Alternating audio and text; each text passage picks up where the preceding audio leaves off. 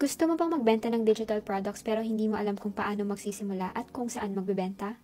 Well, in this video, I'm going to show you how to make an easy, beginner-friendly, and free digital planner gamit ang Canva.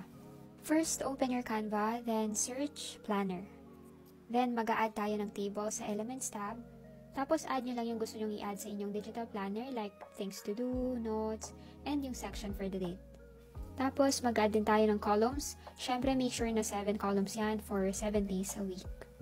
Then, nag-search lang ako ng retro design elements pero feel free to search kung anong gusto nyong design. Make sure na i-check nyo yung free sa filters. Then, i-design nyo lang yung planner nyo however you like. Experiment lang. Parang yung ginagawa ko ngayon, nag-experiment lang din ako.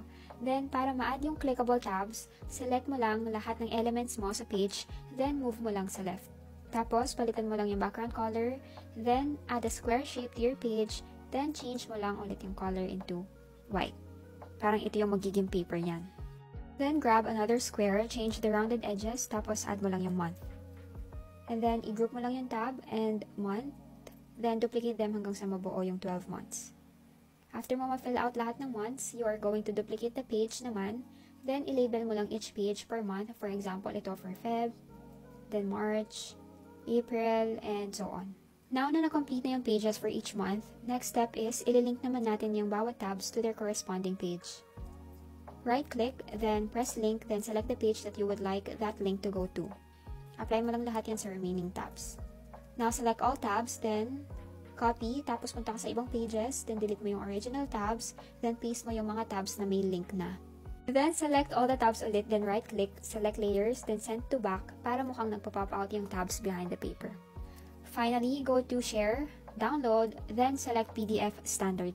PDF Standard para mag-work yung links mo, then select Download, and you're done. Ngayon, tapos ka na sa digital planner na ginawa mo, saan mo ito ibebenta ng walang listing fee? Just go to rocket.ph, log in, or sign up kung wala ka pang account. Next is complete mo lang yung rocket ship mo, then click products, add your first product, then may lilitaw na options dyan, either physical product or digital downloads. Dito tayo sa digital. Click continue, then may lilitaw na templates dyan, pero mag-add tayo from scratch. Then input all the necessary details, tapos add media para sa cover ng product mo, then upload the file, set the price, then click save and publish. Ganun lang kadali. Follow us for more tutorials.